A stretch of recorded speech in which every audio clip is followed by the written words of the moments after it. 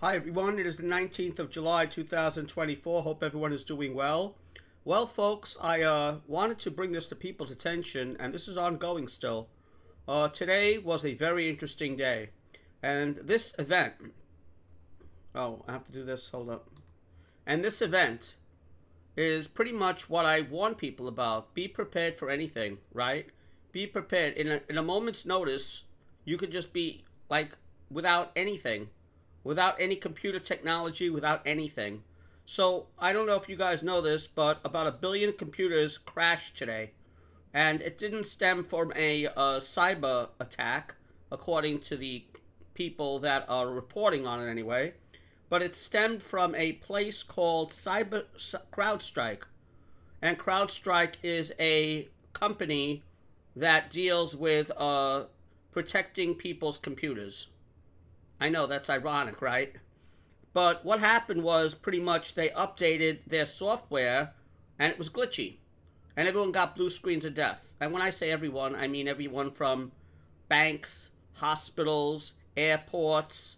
So everything from banks, hospitals, airports, and a whole variety of other areas could not get their stuff working. And people couldn't even get money out of their ATM machines. It was really, really bad. Now, I can't say that it affected me because I was pretty much home cutting boxes today. I was pretty much busy cutting boxes. But I wanted to read this a little bit.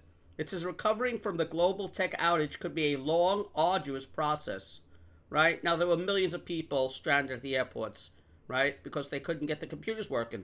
And without computers, pretty much everything is dead.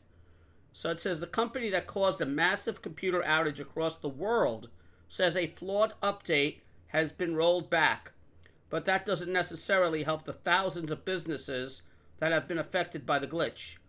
The CrowdStrike software issue at the heart of the outage runs at such deep level in affected computers and systems that getting them up and running just to be fixed will be, in many cases, an enormous challenge. So this is probably going to affect the stock market. It's going to affect the stock market in general. You know, the Dow Jones will probably fall because of this. It affects so many different systems and companies. I don't even know how many companies, but those are just the three main ones. Hospitals, banks, airports, and a variety of other things. That's compounded by the fact that many of the servers that may contain information needed to get these systems working again are themselves caught in a cycle of crashing and rebooting. Wow, what a mess.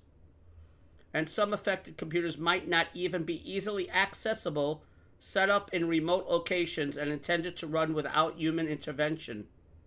So this is like, I mean, I'll link you the article if you guys want to read it, but I'm sure you know about this for those of you who have been watching the news. But this is what I tell people. This is what I tell people, right? I tell people that you have to be prepared for any eventuality, right? Like, if this affected my Amazon thing, which I'm sure Amazon was affected too. I don't know if they, if you could still place orders or anything. But I'm sure a part of their system was affected. But this is a very big event that happened today. Over 1 billion computers worldwide went down. Blue screens of death, pretty much. They showed it on the air.